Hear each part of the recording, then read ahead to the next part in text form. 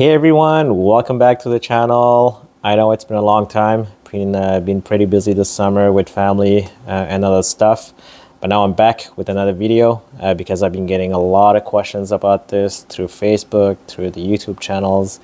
What charger should I be installing for my EV car? So today I don't have the ultimate answer because everyone's needs is different. So I'm just going to show you my journey and what I've installed at home. We do own two EVs, so our setup is quite particular for our needs. So you'll pretty much see what we have and see what works best for you. The questions I usually get is what type of charger should I be getting? Is level 1 charger enough for me? Should I need a level 2? Should I have hardwire? Should I be with a plug? Should I use NEMA 1450 or another one? Do I need 30, 32, 40 amperes or 48 amperes? So yeah, that's a lot of questions new EVs, new owner actually get. So I'm just gonna tell you guys all the information I have and show you my setup, and then afterwards you guys can decide what's best for you. All right, so let's get to it. I'll show you what I have. So let's start with the setup I have in the garage here. So we do have two EVs. One car is parked outside all the time and one car is always parked inside. Even in summer, I do park my car inside.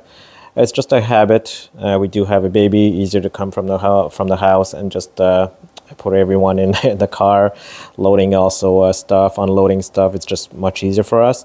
So we do always park our Tesla inside. And we decided to actually have two chargers for the EVs, so one for each. You don't necessarily need that, but that's a decision we made and made sense financially since we do get subsidies here in Quebec. We get $600 per charger, and the wiring was almost already done for us since we already own the other EVs. For those who follow me, I used to have the RAV4 Prime. I got the BZ4X, the IONIQ 5, and now we have the Tesla Model Y. And my second car is the IONIQ 2020 EV. So as for the Tesla, I just really wanted to have very easy connection. So that means like Tesla charger with like Tesla car. You don't have to use a Tesla charger. You can get any other charger you want. But I wanted to get something that's not, I would say compatible, but like, you know, the brand goes together. The cool feature about a Tesla charger is the fact that one, it's just a charger and it just, you know, you put the wires just hanging from the charger itself. So you don't need a separate stuff hanging in to put the wires. It does it already on the charger itself. The second thing is this is rated for 48 amperes. So that means this is the max usually you can get a charger. My car does not take 48 amperes, which is fine. This one is a rear-wheel drive Tesla Model Y. It takes 32 amperes here in Canada. Why did I install a 48 amperes? Well, you'll see I installed 48 amperes for this one, and even my outside charger is a 48 amperes. A lot of people ask me this question. Why do I get a 48 amperes if I don't need it? So the answer is pretty simple. I don't know what car I'm going to have in 5 months. I don't know what car I'm going to have in a year. So I do not tend to keep my cars that long. And as you may notice, the BZ4X I used to have would only take 32 amperes. But the IONIQ 5 that I bought afterwards can take 48 amperes. So that's where the difference is. You might as well go with the highest charger out there because you'll never know what car you'll end up having. If you're sure for the next 10 years you're going to have a car that only takes 32 amperes, it makes more financially sense for you to actually buy a charger that does 32 amperes or 48 amperes, whichever the car you get. But you do have to take into consideration that a 48 ampere a 48 ampere charger, you'll require a thicker cable to install. So in this case, I'm just gonna, in my panel, oh, by the way, guys, I have two panels because I do have solar panels and a solar generator.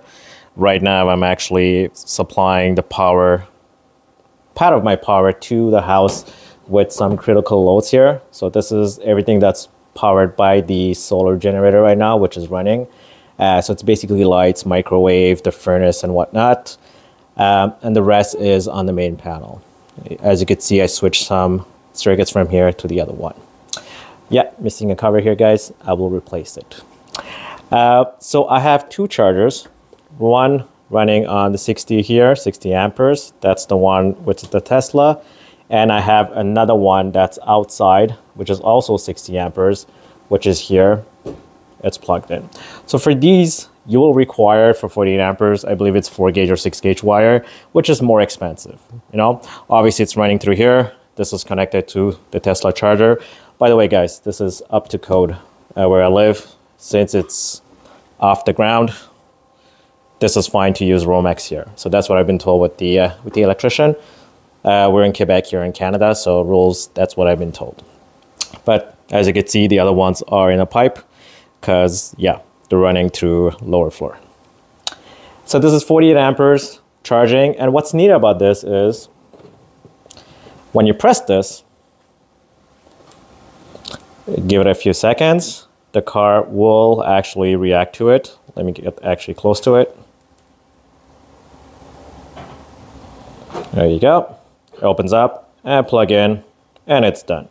So that's another reason why I got this charger, because like I said, Tesla to Tesla, they talk to each other much easier. And then, yeah, that's it. So I'm gonna put this back. And I'm gonna show you guys what happens if I wanna park the IONIQ inside and I want to charge it with the Tesla destination charger. Well, I got an adapter for you for that. So we have A to Z here, which makes adapters for Tesla to the J1772 plug, which the IONIQ and all the other EVs takes, which is not Tesla. So this is an adapter we have, so we just have to plug it in here, and I can charge the other EV if I want to. But like I said, we rarely park the car inside. We always park the SUV, the Tesla here, so we don't really use it. But at least it's here, it's available. And eventually, all the plugs will be going to NACS, to Tesla plug. So that's why I figured, you know, let's just get a Tesla plug here. So that's for the setup inside. So like I said, this is a 48 ampere for the Tesla here. Let me show you what's outside.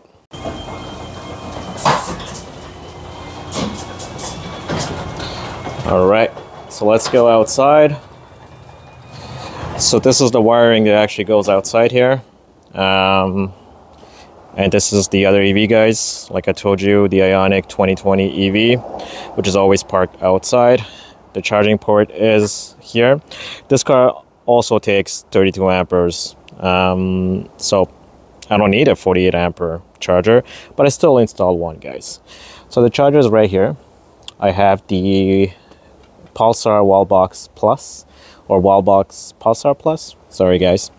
And this one is hardwire, so it's the one that does 48 amperes. So obviously when I plug it in, the car will only pull 32 amperes. But like I said, let's say I buy another car, at least I'll be equipped with 48 amperes charging for both chargers. Like I said, the wiring is more expensive for this one. It's the same thing as the Tesla one, and it's longer too. I have to go all the way from the panel to here. So like I said, it's a long-term investment, especially if you're going to stay in this house for a long time. Might as well do it the first time right and do everything the maximum you could, and then afterwards you don't have to redo your wiring if you get a car that takes 48 amperes. So like I said, this is a different kind of style. It's the one that doesn't actually have the wire around it, so you have to put a different nozzle here so you can wrap around the cable. And then for me, it's very easy. I just pull this out, and then I usually park the car a little closer. It's my wife's car. She parks it closer and she charges this.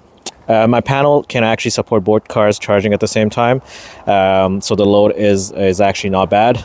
They can both pull 32 amperes at the same time, and we're still good. So one last thing I forgot to mention, guys. For the charger that's outside, as you may notice, it was a J1772 charger, so it does not fit the Tesla charging here. So what do I do if my Tesla is parked outside and my IONIQ is parked inside? As I showed you, the IONIQ that's parked inside, I do have an adapter. But same thing for the Teslas. All the Teslas that are delivered, they always come with the adapter here. So this is a J1772 to NACS or Tesla adapter. And what I can do is pretty much plug this for the charger outside, and I'll be able to plug my Tesla with the outdoor charger. So either way, any cars could be parked anywhere, and they'll both be able to charge at its fullest rate, amperage, with the adapters that are provided, or the one I bought for the IONIQ EV. So that's the setup I have at home. Like I mentioned, this is not something you need to do for your home. Some people, have one charger, even if they have two cars, two EVs, because you don't get to charge your EV every single night. We're just more into convenience here. It's just easier for us to charge outside or inside. We don't have to move cars. We do have a baby, so whatever that's hassle-free for us is what we chose. But like I mentioned, you can pretty much live by, just with one charger, even if you have two EVs.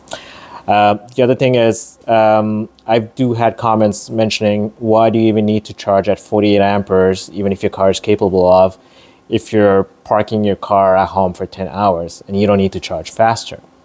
That is actually true. Like I said, I don't even charge my Tesla or my IONIQ EV every day. I charge it maybe every 2-3 days, when we're almost at 30-40%, depending, if it's cold outside or not. Where it gets interesting is, let's say you've done a lot of, you've been outside, you've driven a lot, and you come back home and you're almost empty. And you do have to go back outside. Instead of going to a fast charger, having a fast charger at home, let's say, well, it's not going to be a DC fast charging, but charging at 48 amperes versus 32 amperes will make a slight difference on how much, it'll charge faster your car. So you can go back out faster, you can have a better range. So like I said, it's not mandatory. It's pretty much, having the fastest charge possible with the car, even if it's capable of. I know the IONIQ 5s used to have some issues, I believe, with charging at high rate at 48 amperes. It was overheating the charging port. I'm not sure if Hyundai actually fixed that, but like I said, it's not mandatory, but it's a good feature to have. Last thing, like I mentioned, it's more expensive to install a 48 amperes versus a 30 amperes and 32 amperes.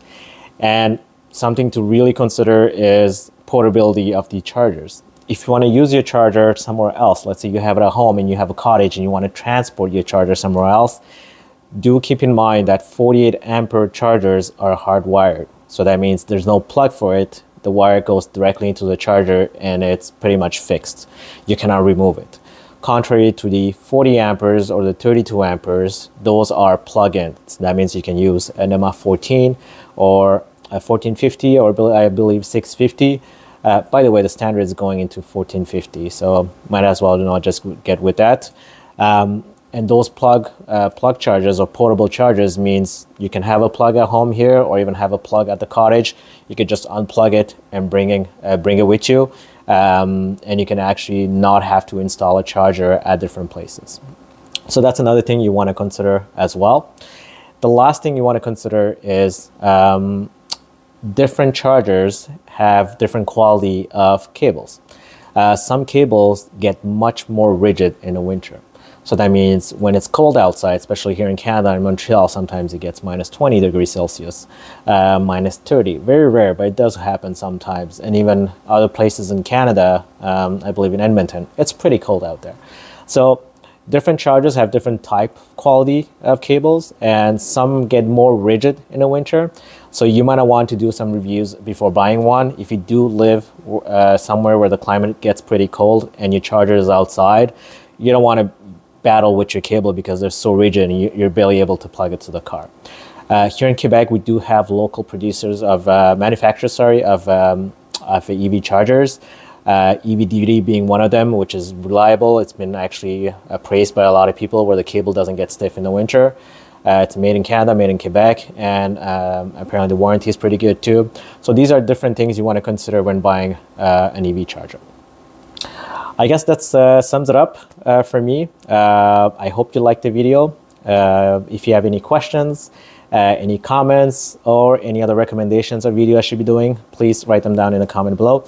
Don't forget to like and subscribe to the channel as well if you want to be notified for the next video. And maybe the next video I'll make a video about the solar panels and the solar generator if you guys are interested. All right, thank you guys, and I'll see you guys next time.